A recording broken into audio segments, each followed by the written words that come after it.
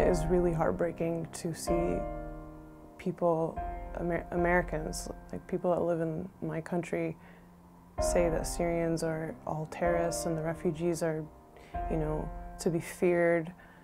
And I just look at my family that's there, and I feel so horrible for them because they are in such a horrible situation, and they are living a life that I can't imagine myself being able to survive. If there was ever a need for them to come here, it's just so embarrassing and hurtful that people in my country would try to actually physically bar them from coming here and saving themselves.